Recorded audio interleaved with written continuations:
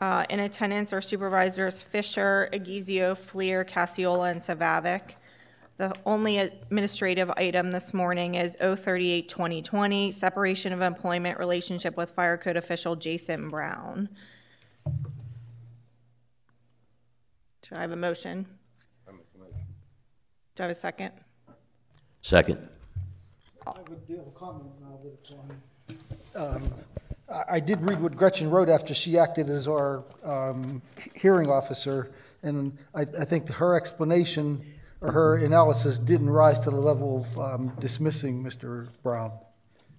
I mean, I don't think it was anywhere near close to rising to that level. Did you reach out to her? I had a separate conversation with her about it to get her opinion, and it was very, I don't want to say it was very different, but it was more detailed in actually speaking to her. I just read what she sent. I would have reached out to her, but okay. So there's a motion, a second. Would you highlight what was more detailed, or what did she share with you? I can't publicly because it's a personnel matter, but I'm happy to go to executive session if that's what you want to do. Well, one of the accusations that was made. Be careful what you say publicly. One of the accusations was made that convinced me to at least go for the temporary suspension until Gretchen had the hearing. Wait, hold on, time out. Keep in mind that you're discussing a personnel item publicly. Okay. It dealt with fire hydrants in a new development.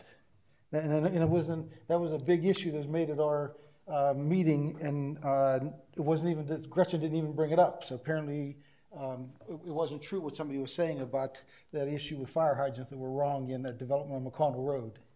I don't know what you're talking about. I don't think just because it wasn't. She didn't mention it. Just because it wasn't brought up doesn't well, to me, that was the most serious thing. It doesn't determine the veracity of that particular situation. Why wouldn't she brought it up? Because how would she have known? Unless we had the opportunity. Hold on, Tyra. That was one of the accusations against him. And that was your sole reason for wanting to let him go? Saying, and what she did discuss, it was just, to me, so weak. And it seemed like it was just trying to come to the conclusion she felt the board wanted, which I was offended by that also. Madam Chair, I ask, can we go to executive session to discuss this? I agree. I'm done. I don't need to talk about it. We're going to take a brief executive session. All right. We have Dawn and Jack there, Where are we too? going? Well, let's go to the kitchen. We have Dawn and Jack available? Let's go to the kitchen. All right. Yeah. Could you...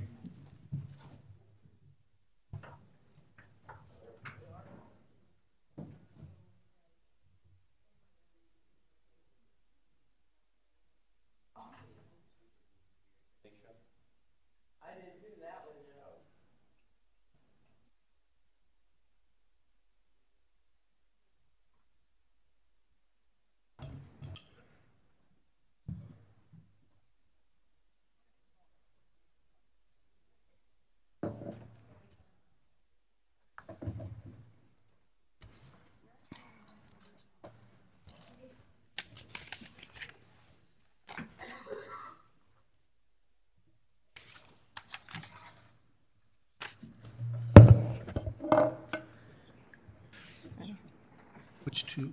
Go ahead, what are you saying? There's a motion and a second for this 038-2020 separation of employment relationship with Fire Code official Jason Brown. All those in favor signify by saying aye. Aye. Opposed? No. The vote passes 3-2. This meeting is now adjourned.